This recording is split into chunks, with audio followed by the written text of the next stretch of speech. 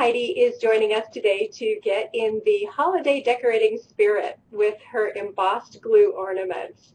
I'm delighted to welcome my sister, Heidi Borchers. Hi, Heidi. Hi, Tiff. Thanks so much. Yeah, I just finished just before we went on. It's been cold here. I have a brand new puppy and I had lots of company over the weekend, so it was like mad rush this morning to get everything done.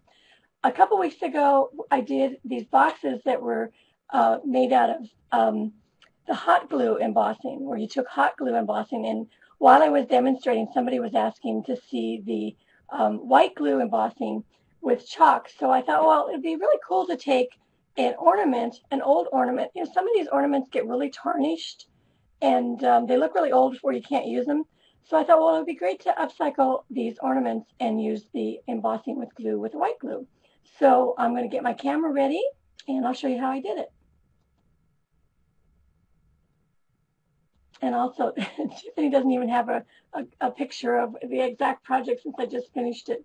Okay, so here's the ornament that I made. And if you look really close, it looks like it's embossed, and that's with glue.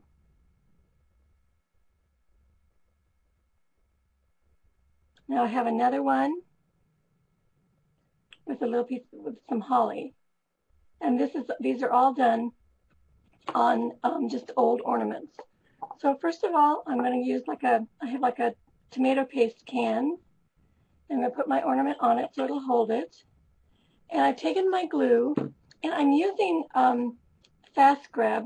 Let me put this in here. When you're doing a round surface, you need a glue that's going to grab fast or dry fast. So you either use Fast Grab or Quick Dry on the Aleene's Tacky Glue. And you're also going to put a nozzle on with tape. And I'm going to show you really quickly with my tape how to do that. You're going to take a piece of tape and you just kind of put it over the nozzle, and this gives you a fine line. See how you just kind of twist it, and it gives you a finer line. So that's what I've done right here. So you're going to just start to squeeze it out, and remember, it's been so cold here that it's not, my glues, my paint, all that is not squeezing very well. So you're just going to squeeze. And this is one of those flowers.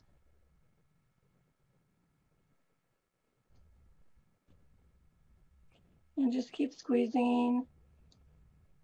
Do whatever you want in your design. And if you want to do the whole ornament all the way around, you obviously are going to have to let it dry in between.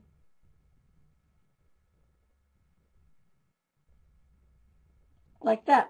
Now you're going to do all your glue, and then you're going to paint the whole thing with white.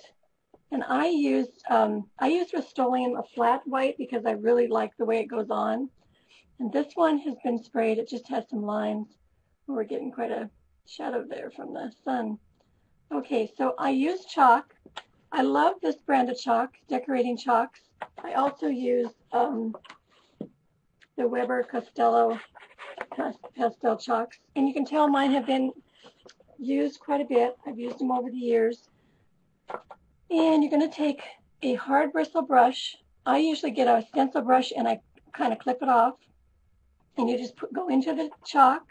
If we can get a color here and you just start to apply it. And just rub your brush along the lines.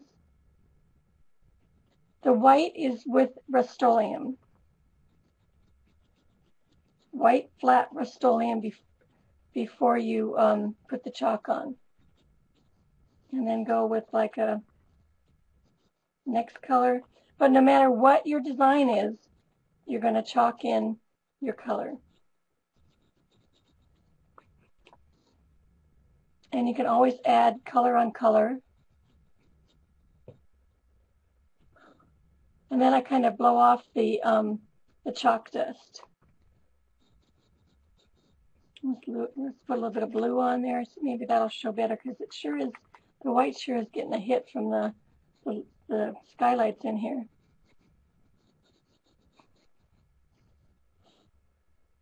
And that's as easy as it gets.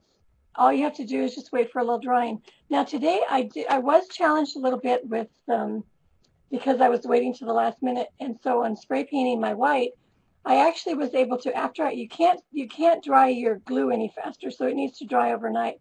So what I did when I spray painted my Rust-Oleum this morning, I spray painted this like about an hour ago, maybe not even that. I actually used a hairdryer to dry it, and it worked really good. And then put your my chalk onto it. So that is how I did it. Very simple, very cool way. You could do all Christmas colors. You don't have to do the pastels like I did. Christmas colors, and that's a great way to upcycle your old ornaments.